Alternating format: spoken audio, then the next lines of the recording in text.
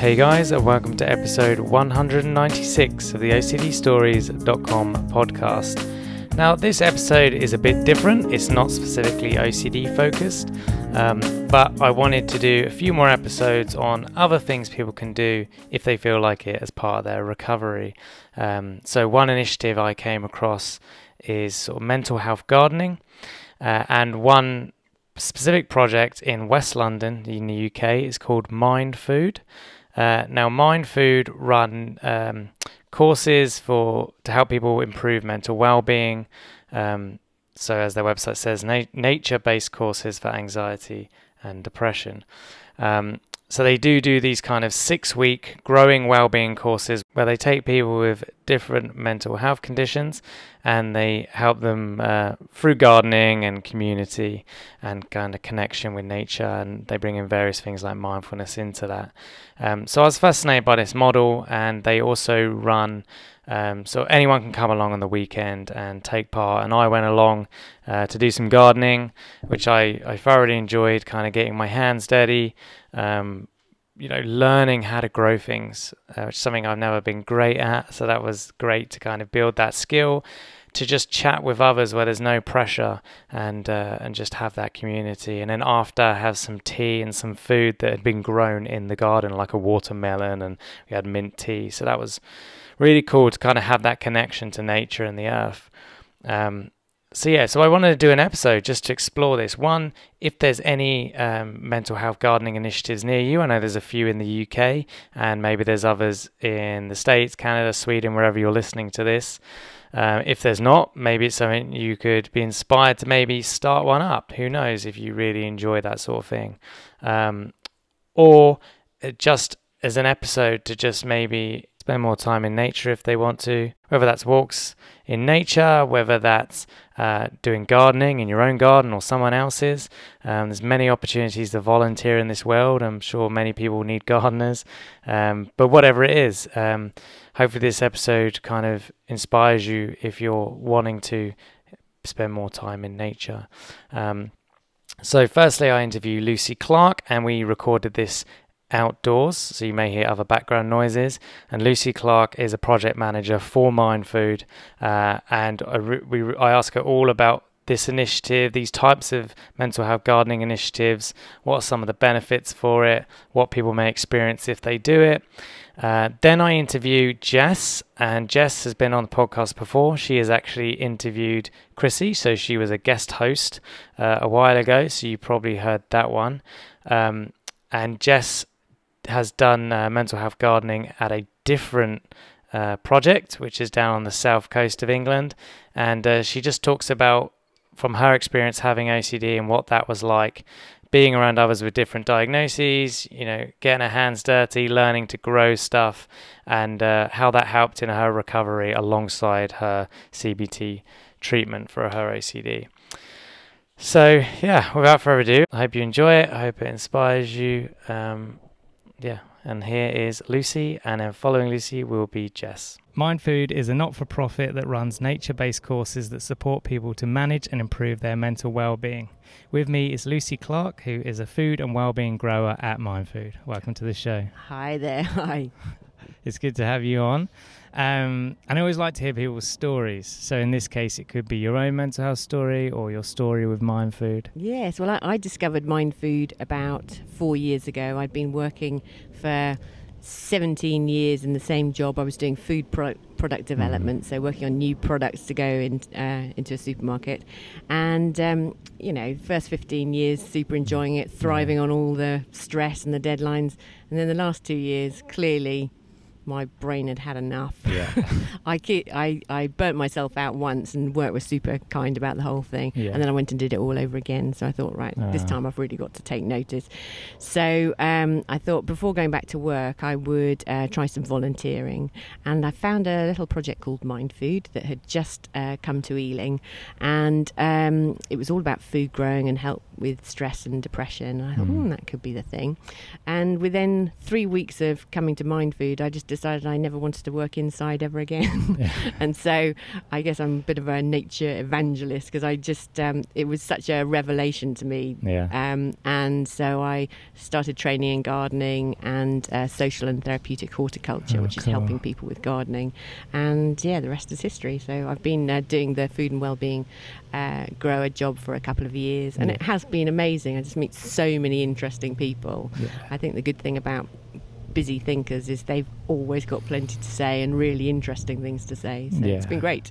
Yeah, absolutely. And I've partook today in the gardening, and I found it very easy to get on with everyone, to get on with you, and you made it easy, which obviously coming to someone like this, especially someone with anxiety, it's potentially going to be scary, but you made it not scary. It's a funny thing, because I think nature does an amazing job for particularly it's so beautiful. It's just such a beautiful day today as well. But generally, that gives us a bit of a head start. People are feeling like, it's not that bad after all, because for a lot of people that come to Mind Food, just that first step out of the house is really the biggest step. That's true. And I can remember what I was like when I first came. And then I think what's really exciting is that people instantly find quite a lot in common, because first of all they realise that they're not that different from everybody else.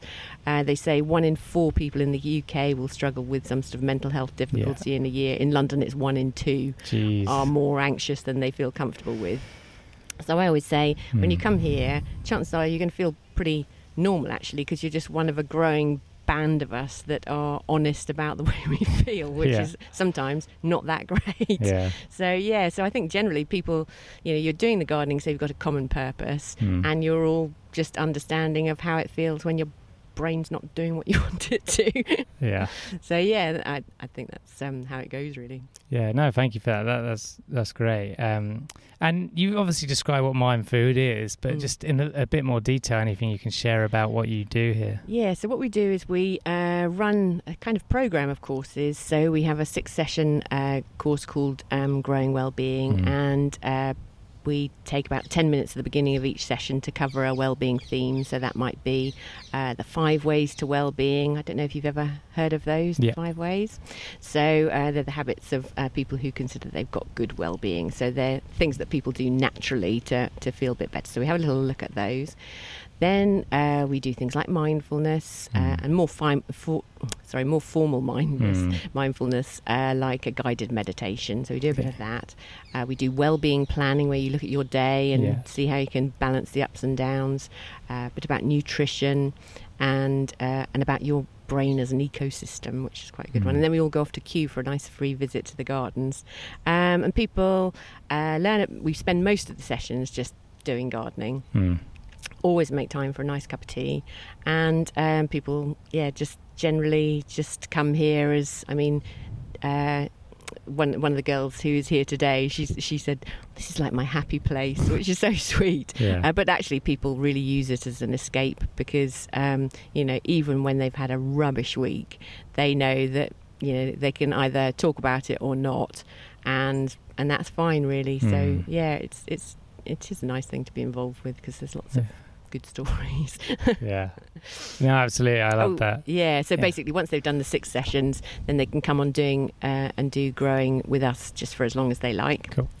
Sort of more informal plot to plate course. And then we also look at goal setting in a course that we call Sustainable Wellbeing. And goal setting is such a hideous word, because it's so work related.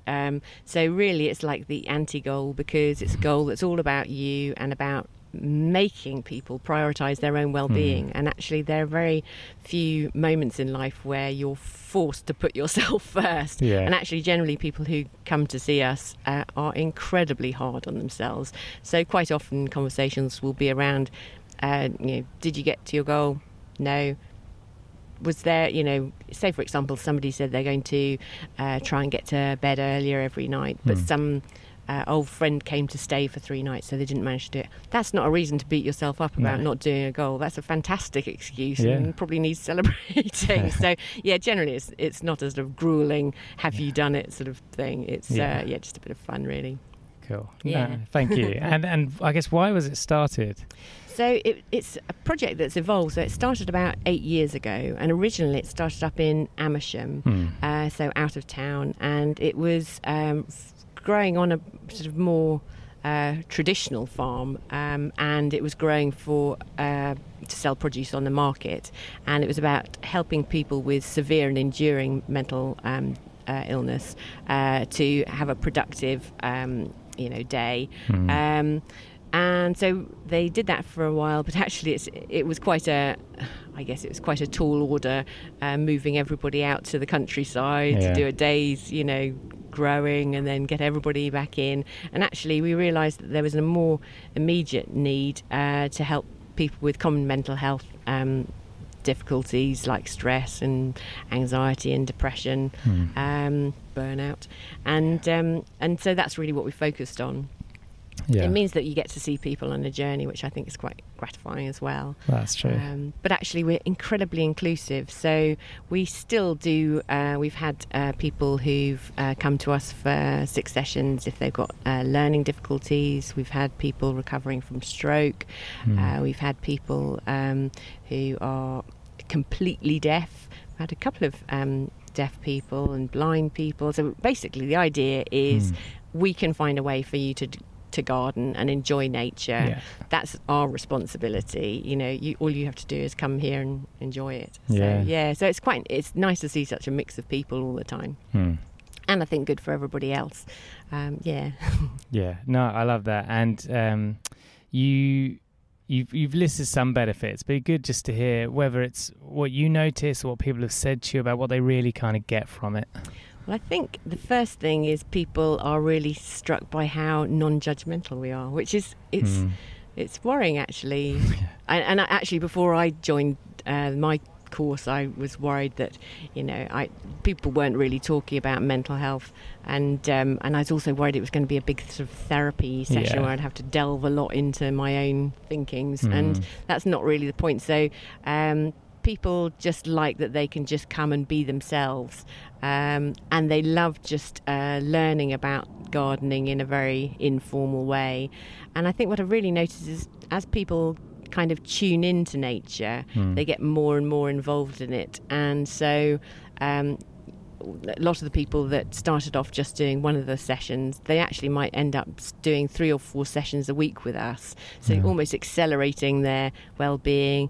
And then some of them are branching out into more artistic and creative endeavours and finding new hobbies and things to get involved in. And so that's another big thing is just, I guess there's no pressure on anybody to become best friends on day one or anything. That sounds hideous. But people do develop friendships over time. And that's rewarding for loads of reasons. But generally people just like no pressure to do anything. If people just want to sit and just be here and have a cup of tea, frankly, I'm not that set on getting people to do huge amounts of hard work. I mean, there's plenty of that out in the real world. But the biggest step for people is getting out of the house, and isolation is a big problem. So generally Mind Food is about whether you're bereaved or you've become isolated or you've been long-term unemployed or if you're a refugee, actually at the point at which you're feel able to make that first step back into the community, this is a very good place to start, because it just helps you adjust and practice your social skills in a completely unpressurized environment. And what we find about gardening is as you're pottering away, it's quite easy to have very informal conversations with people. It's quite a big thing to look into somebody's eyes and have a full-blown conversation. I don't know, I know they say that that's the best way to have a genuine conversation, but I don't know about you, but it just terrifies me to sustained eye contact. Anyway, as we're doing now. I know I'm literally just making myself anxious just doing that. But yes, it's just it just means that there's no pressure really. They say that for example, the best time to have a chat with children is in the car when you're both looking forward, and it's a little bit like that when you're gardening. It's if you're busy doing the weeding or planting or something, it's just enough of a distraction probably just to be the real you. Yeah, that's a good point. Yeah, I definitely found that today. And something else I noticed for me personally was I think I had this narrative in my head of I'm bad with gardening. You know, I spend a lot of time in nature, but as a gardener, I just have this belief that I kill things. Or I tell you, supermarket herb plants they've got a lot to answer for. Really? Because they die pretty quickly. They die really quickly, and they just leave people with a feeling that they can't do gardening. And you only need to look around you to see how well generally nature does when it's just left alone. So frankly, unless you're going to go out of your way to mess it all up, which there are also plenty of people who are happy to do, generally nature's a pretty forgiving thing in terms of human contact and involvement. So for us it's just about having a bit of a play. I mean, when I discovered gardening, I realised that I got exactly the same feeling as when I was probably about 5 or 6 and pottering around the garden making mud pies. You sort of feeling like you've got your own little purpose, but it doesn't really matter outside of the garden, and it's exactly the same. That's true. So I guess it's really mostly about just getting people to have a go. So quite often we'll try growing vegetables that we've never tried before. So we saw sweet potatoes growing in Kew Gardens. We thought anything Kew can do, orange. And so we've had a go at those in the polytunnel. And as you saw today, we cut open our first watermelon, which is a little delicious. bit of excitement. But literally it's seeing how things grow, and I've no idea how it's going to be when we dig up those sweet potatoes. It sounds like you've got a lot of American listeners, and we do. We just I guess we don't do much sweet potato growing in the UK, and so there's going to be a little bit of a journey of discovery for us. And and also finding and foraging things to eat has been quite fun. Occasionally we'll go up onto the hill and see what we can find. We've hosted some fairly popular foraging sessions. But just keeping people alert and learning something new, because you can never know it all. No, that's true. And I think we just had tea just now after sort of an hour and a half of work, and you put the fresh mint in that you'd grown here, and the watermelon that had been grown, and you're just more connected to what you're consuming. It's not just something you picked off a shelf. One thing that we found is that people who come to Mind Food, it's generally because they're already eating quite mindfully, because they're wondering where their veg has come from, or at least are a little bit interested to see how it appears. And it does lead to a lot of food conversations. I mean, there's a lot of recipe swapping that happens, and there's generally food around and to be savoured, whether we've bought it, made it, dug it up. So that's quite good. So I guess it's just another common subject for people. Yeah, no, absolutely. All right, what's next on my... So I guess how can people support Mind Food? So I guess in terms of supporting it, I would say it'd be great if you came onto our Facebook page and liked us. But we're very lucky actually, because we're funded by Ealing Council. We've got a big, a 4-year community grant where we report in all of our outcomes, and in our 6-session course, we measure people's well-being with a recognised scale, and then the participants do that again at the end of the 6 weeks, and we're able to demonstrate that we're making a difference. So that we're very, very lucky to have that, and we've got several other funders as well. We're soon to become a charity, so people will be able to donate and stuff. And but in terms of supporting, just like us on Facebook and Twitter, and we've got one of our Mind Food participants. We've recently kind of recruited 2 of them, one to be another food grower and to run sessions, and also some program support coordinator, and she is a social media whiz, a natural one that doesn't recoil from it like I do. And Instagram will all be over, be all over Instagram. And if anybody wants to get in touch and they're in the well, basically in London. We don't just narrow ourselves down to Ealing Borough, because until we're massively oversubscribed, we'd rather just help anybody who's interested in coming along. Yeah. So, and then it's just a matter of getting in touch with us at info@mindfood.org.uk, and I'll be at the other end of the email, so nobody needs to worry about that. Ideally, it's great to get a telephone number, because then I can kind of break the ice. Generally, people will, if they're given our telephone number, they'll never pick up. I wouldn't. No, I wouldn't either, yeah. And so what normally happens is I'll give somebody a call, and obviously they won't answer the phone because it's a number they don't recognise. And I wouldn't ever do that either. So then it sort of turns into, I leave a message, I'll back it up with a text message, and gradually we'll get a kind of texty conversation going until the stage where we can actually have a phone conversation. So quite a lot of work goes in up front to just make people feel like they know someone already at the other end. Yeah.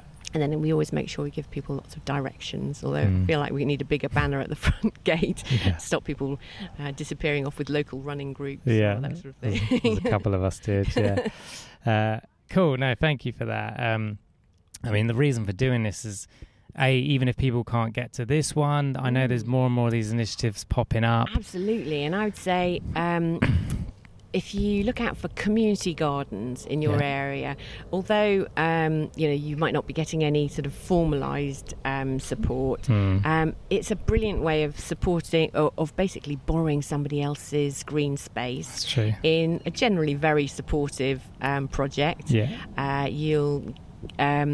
People who get involved in community projects are generally very welcoming and are keen to share their knowledge and experience and sort of welcome you in. So I guess it's a little bit kind of going with the flow, really, and just taking a plunge. And we're always very keen to say to people, just give it a go. If you don't like it, it really doesn't matter. Maybe it's just another thing. The important thing is to keep on trying different things. And it might be that if you try one community garden and you're not made to feel, you don't feel super welcome, well, just find another community garden, because there will be the garden for you. And the more at home you feel in green surroundings, the more you'll be able to participate in conversations and activities, and that just has a ripple effect, really. It'll take you places you never thought you'd go. Plus, you get a ton of free stuff. Free one food. of the things that we like doing, I mean, we do free veg. People get to take that home, but also, if a weed in somebody's garden could be a beautiful flower in your garden. So there's usually, or maybe, I mean, we say horseradish is incredibly invasive, so we're generally digging up tons of that. That could make your Sunday lunch one day with your roast beef or your your baked potato or whatever. So there's usually something going around, and particularly life is so expensive in cities. Just to get the odd bit of free stuff, people find disproportionately rewarding. That's very true. Cool. Well, thank you for talking about that. I have two more generic questions now. Okay. So if you could pick up the phone and call your 20-year-old self, what would you tell her? Oh my God, just stop trying so hard. I used to take myself so seriously. I feel sorry for myself, actually. Because I was incredibly conscientious. I was really studious at school. I think I had classic middle child syndrome. Even though my parents couldn't have been fairer, but apparently we all, tried desperately hard to, conform. And I just was really studious. But I think even at quite an early age, I was very, just was always very stressed and sort of distracted, and I don't know, I just couldn't sort of settle. And I do love learning, so part of it probably was me driving myself a whole lot as well. But if I had got gardening then, I think it would be or tried mindfulness then, that would have been brilliant, because actually you only need to do 10 minutes of mindfulness a day to feel like you're on top of the day, or for me anyway, and that could have saved me so much aggro. It's funny, I was having a conversation with somebody the other day about just banishing stigma. But the stigma wasn't really about mental health. But for under 30s, it's about trying gardening. Yeah. That's the real stigma we're talking about Yeah. here, which is having a go at gardening. So, but yes, I wouldn't have been able to contemplate gardening at the age of 20. I would have been appalled. So I don't think I would have listened to myself. Isn't it? Yeah. It's either farmers or old age pensioners. Yes, yeah. Now revel in it. It's something my granddad used to do. Yes, and actually we find that particularly people who come from outside London or outside the UK, they have a much closer connection with nature because they come from more rural or agricultural backgrounds. Yeah. And so it's a much more obvious shortcut to feeling better for people than, if they've lived in London their whole life, really. I think in London you tend to feel like you have to choose between city and nature. Yeah. But one of the projects I've been involved in is the campaign to make London a national park city. I don't know if you've ever heard about that. So officially we're a national park city now, and it's a campaign that recognised that London's 47% green. Oh, wow. And yet when you ask people what the colour of London is, they'll all say grey. And so the difference must be just slowing down and looking, going in search of these places. So seeking them out, and there is tons.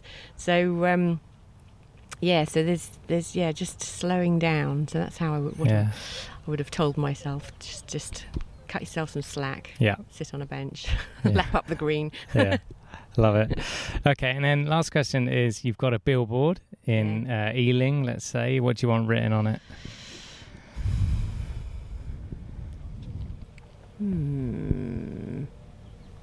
Oh my word! It could be a very long silence. It could be a very busy billboard.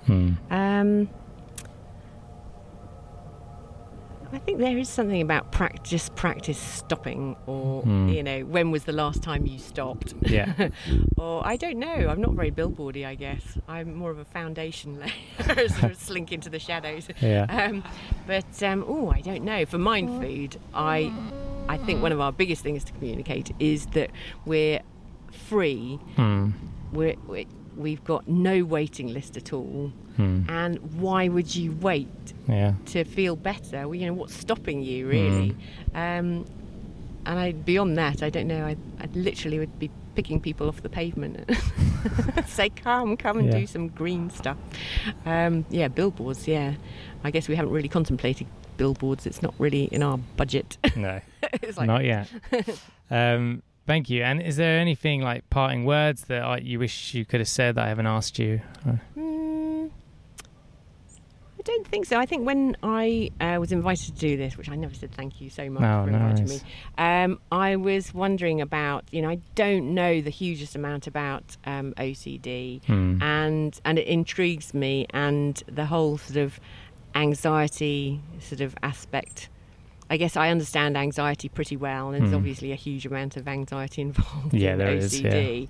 And again, I can only think that it's the sort of common ground is helping people slow down. But I'd be very interested to find out more about projects. So you've got a sort of camp thing, which I just think sounds amazing, although I cannot imagine, as somebody who, until a couple of years ago, I wouldn't have been able to imagine camping myself. So it's a bit intriguing. But it sounds a really, exciting project to get involved with.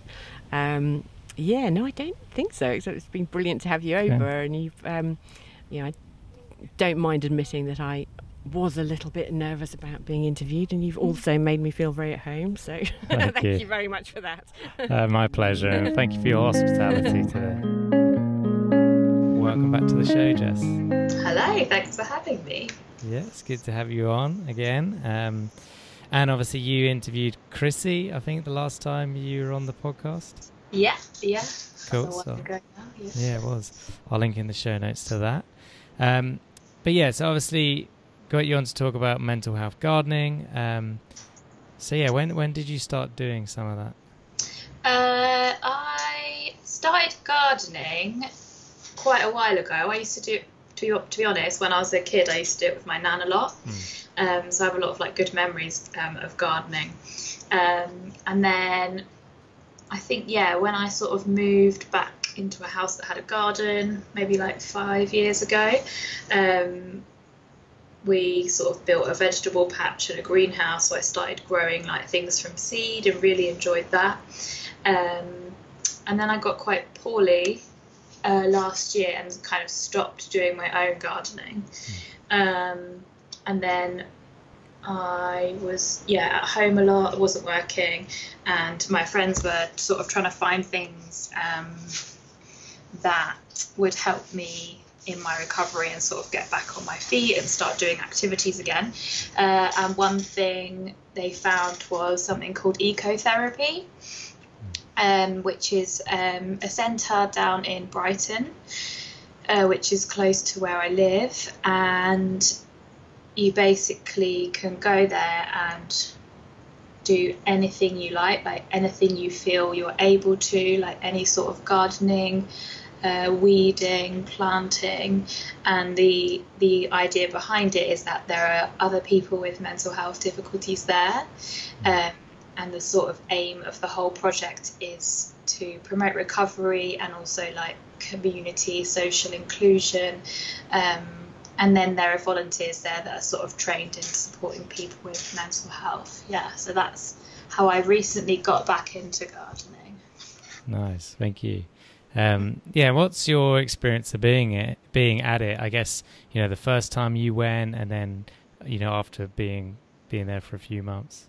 Yeah. I mean, the first time I went, I was mentally in a very dark place. I was very suicidal at the time, so it was really hard actually to make that first step to go. Like, I didn't want to leave the house, I didn't want to talk to anyone, I didn't want to see anyone.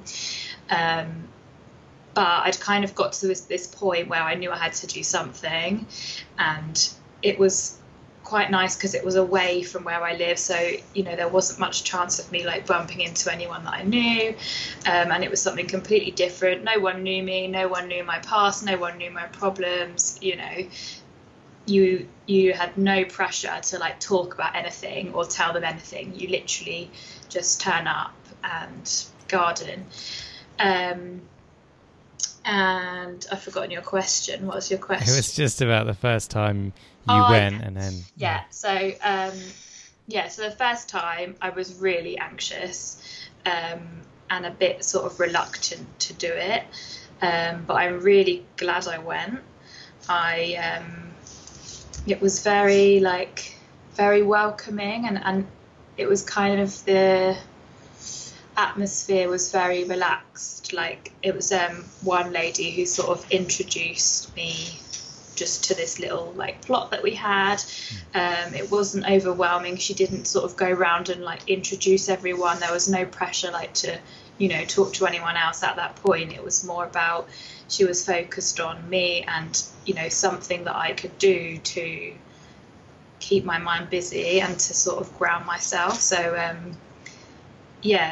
anxious at first, but quite quickly settled in. Just started doing some really basic weeding, digging. Didn't sort of talk to many people at first, and then on that same session, because how the sessions were structured is we turned up, we did a few hours of gardening, and then we'd harvest some of the fruit or veg or whatever from that season, and then we'd do have like a fire and make sort of like a soup or a stew or something.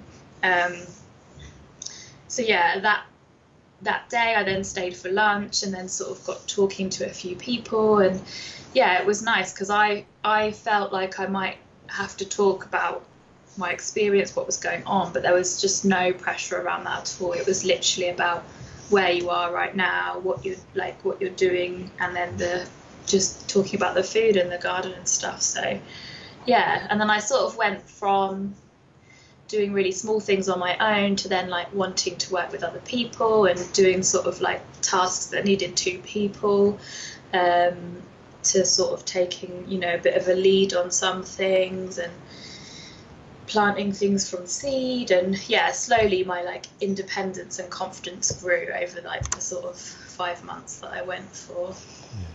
No, that's cool.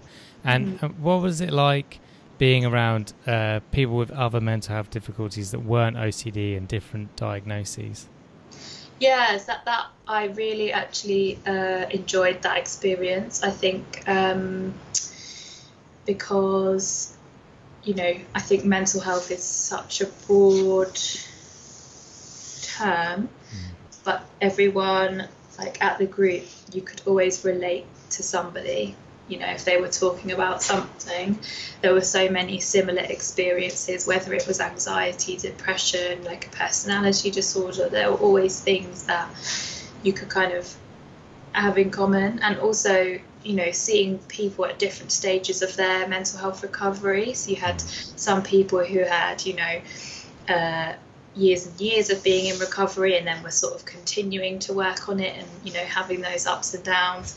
And then you had some people who were very poorly and coming in, and then seeing them sort of get better over the weeks that we were there. It kind of inspires you, I think, to maintain your recovery or to start it or whatever stage you're at. But it also really validated any experience that I was having. So there was no pressure to be okay. There was no pressure not to cry. There was no pressure to be happy. That it just felt very like a really accepting environment where you could just be you, and you didn't have to put a face on, if you know what I mean. Yeah, no, absolutely. No, thank you for that. And you started off, you listed a couple of benefits there, but yeah, what did you mainly get out of it, or what did you learn, or how did it help? Yeah, I learned so much. That was one thing I didn't expect to learn as much as I did from the time that I was there. I learned about different types of soil and what you could plant in what, how to sort of grow things from seed, and like the different stages, and when to sort of put them in bigger pots, and like loads of names of different trees, and sort of how to look after them, and yeah, just loads of like actual gardening knowledge that I didn't have or didn't know that I would kind of learn, because lots of the volunteers had been gardeners for like years and years, so there was just everyone knew everything, which was amazing. So in terms of and because I wasn't working, I was missing out on that like learning part of life, really. So it was really nice to go there and to learn some new stuff, because it kind of kept me motivated to keep going and things. So that was one thing. Being outdoors was just amazing. Like, I really noticed the more I went to those groups, the more I then would come home and want to get back outdoors straight away. So before, whereas I'd be in the house a lot and sort of, sitting around and not really doing a lot, I would then sort of go home and then think, oh, I really want to take the dog for a walk now. Even though I've been outdoors all morning, it was, once the weather got nicer and stuff, I just wanted to be outdoors all the time, and started working loads on my own garden. So yeah, it sort of really helped me get out the house. So that's one other thing. Physically, it was really helpful as well, because you could do anything, but one thing I quite liked doing was like digging. So you're also getting like the physical benefits of it and releasing those endorphins, which helps your mental health as well. Like mindfulness was another thing that I enjoyed about it. Like, we'd all sort of sit around the fire and just be quiet and watch the fire and have a cup of tea and have food, and it felt very grounding. I didn't particularly obsess about things that I would have been obsessing about at home, because I felt sort of removed from it and in this sort of safe space of I'm here right now, and that's kind of what I can focus on. And then the last thing, which I really sort of have carried through, really, is like the sense of community that I got from it. Just turning up to the sort of same place every week with, similar people, and everyone was sort of working on a particular project and they were really passionate about it. So, we had the fruit and vegetable plot, and it was, a massive sense of everyone's going to contribute, in some way to this, and then we get to harvest it and then we get to eat it. And that was really amazing. And then there was another project running where people would design sort of like small areas of the land, and then we'd all work on building. So there was like a Buddhist meditation garden being built, and there was an outdoor kitchen for one of the youth groups being built. So yeah, it was kind of that sense of lots of people doing something together to help themselves, but also to help other people. So yeah, it was something I really enjoyed. Nice, thank you. Yeah, good list of benefits. So what words of advice would you give people who maybe have access to one of these mental health gardening schemes near them, but maybe hesitant to go? Or another way of asking that question is, just what you would have wanted to know before you started. Yeah, that's a good question. I think I would have wanted to know that there wasn't pressure to talk about your mental health. There wasn't pressure to talk about how you were feeling that day. It was, if you felt able to, it was encouraged, because talking can be very therapeutic. It didn't have to be. It wasn't like you sat in a group and went round and said how everybody was. It just wasn't like that. It was much more relaxed, laid back. So yeah, I think I would have been less anxious if I'd known that. Also, that everybody there is in a similar situation. I think when you're struggling, you can feel very, very isolated and like you're the only one going through that particular thing. And I very quickly learned that there were so many other people struggling in similar ways. And that was, it's that sort of feeling of, it's like a feeling of going home, like you kind of feel accepted instantly.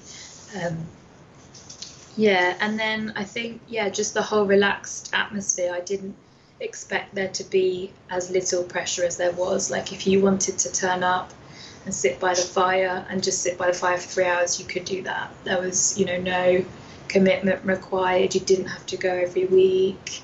And there was no time limit as well, which I really liked, because obviously some services, you can sort of go to 6 sessions and then sort of had your thing, which obviously has to be the way for sometimes because of limitations. But with the gardening groups, I know that it's usually sort of a drop-in service. So you can kind of come and go as you want. And, sometimes I would not go for 4 or 5 weeks and then turn up again, and it was like I had never not gone. So it was very just very relaxed and very an accepting environment to be in. That's good to hear. And the one I went to in London, kind of similar to that. There was no pressure. It was super friendly and accommodating. I think everyone there is just really friendly and very passionate about what they're doing. They all love being in nature, and it's just being surrounded by nature and being able to focus all your attention as much as you can on something that's real and that's in front of you is, I found it extremely helpful. Cool. No, thank you for that. I got 2 more questions which are unrelated to this topic. So is there anything else that you would add on this? So I would just say that, because I know there's not a massive number of these mental health garden schemes out there, which is a shame. But there is something I came across the other day called Green Gym, which is, you can look it up online and you just basically look it up in your area. And it's not mental health focused, but it is sort of well-being focused. And it's basically a group of people in the community who want to look after a particular area. So it might be a national park or, a forest or something. And they meet, I think it's once a month or something, as a group. Anyone can go along, and then it's similar stuff, like you can, clear areas, do some weeding. Like it's basically the same, but maybe without as much of the mental health support. But if that's something that you're sort of interested in and looking for, then I'd kind of recommend trying one of those out. Cool. Yeah, is that the same sort of group that sometimes they go for a run and they pick up litter as they go? Yeah, I think it's sort of like that. I think it's a bit different in that there's not as much like physical demands. Like it's, you sort of walk to an area and then do a bit of clearing, have a cup of tea and then go. I think it's a bit like the gardening group, but more focused on a like area of a community that needs maintaining. Yeah. Cool. No, that's a good suggestion as well. And yeah, the two examples, your one and the interview I did before this, Mind Food, is obviously UK focused, but I'm sure there are other initiatives globally. Yeah. And if not, gardening is something we can all do to varying degrees, or Yeah. Yeah, exactly. And there are lots of allotments out there now, and I know sometimes there's community allotments that you can just sort of go and help out at. You don't actually have to commit to paying for your own allotment and stuff. So yeah, there are some good things out there. Cool. All right, brilliant. And then pick up the phone and call your 20-year-old self. What would you tell her? Oh God.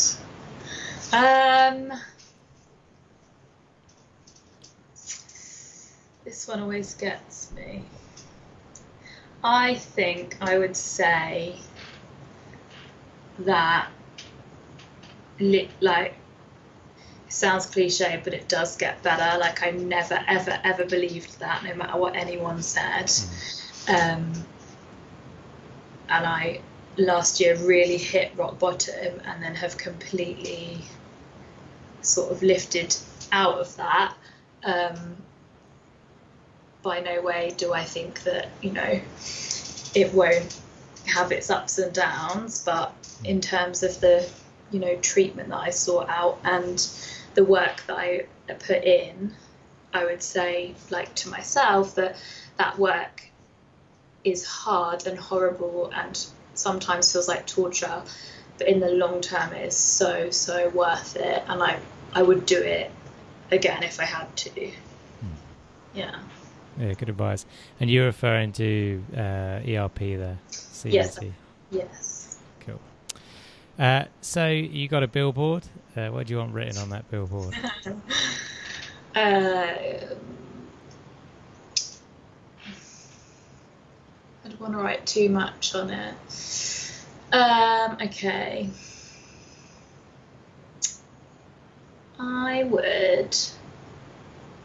I think I would write, "Your mental health matters," because I think people are starting to talk about mental health more, and it's, becoming more of a priority, but I think there's still a really long way to go in terms of society accepting it as something that everybody has to work on to some degree. Yeah. Whether you have a diagnosis or not, we all still have to look after our mental health just like we do our physical health. So yeah, I think I'd want people to kind of just be aware that it's out there, and yeah. Cool. All right, brilliant. Well, thank you so much for your time and sharing your experience. No problem. So there you have it. Thank you for listening. I hope you found it interesting and a bit different from the usual episodes. Thank you to Lucy for her time and for Mind Food too. So the links to Mind Food will be on the website, theocdstories.com, and also thank you to Jess for sharing her story and her experience with mental health gardening. And quick disclaimer, guys, this podcast is not therapy. It's not a replacement for therapy. Please seek treatment from a trained professional. Until we speak, take care.